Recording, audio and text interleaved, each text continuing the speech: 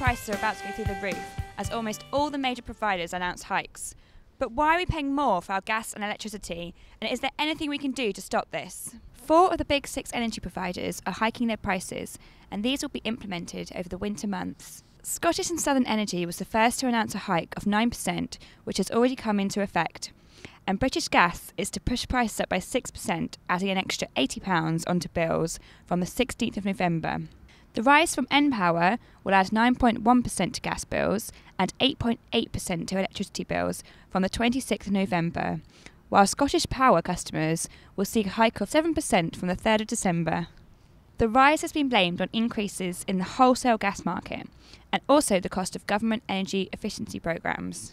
But even if prices are going up on the wholesale market, many companies, such as British Gas, have made huge profits in the last year. So why are they getting away with it?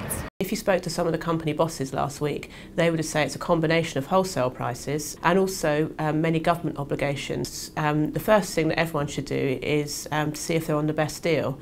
Have a look at what you're paying at the moment, and you can speak to your current energy supplier, see if there's a better deal for you that they can offer, or go to a price comparison site and see what other companies can offer. There's not only the big 6 energy companies, there's about 10 very small energy companies. We have a private energy market in this country, and energy prices aren't regulated by the government.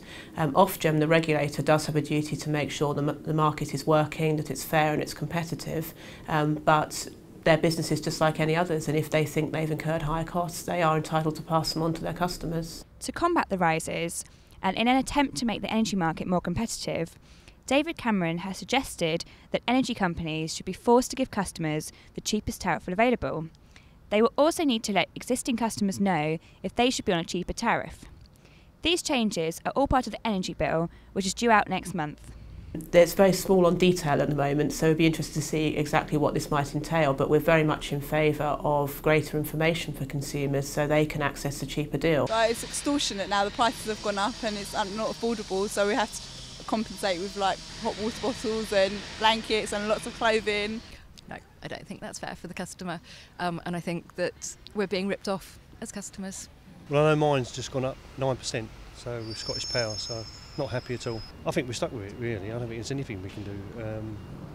The government have been very slow in implementing any policies to make it easier, so no, I think we're stuck with it. Switching suppliers, turning down the thermostat or putting on an extra jumper are all ways to cut down your energy costs.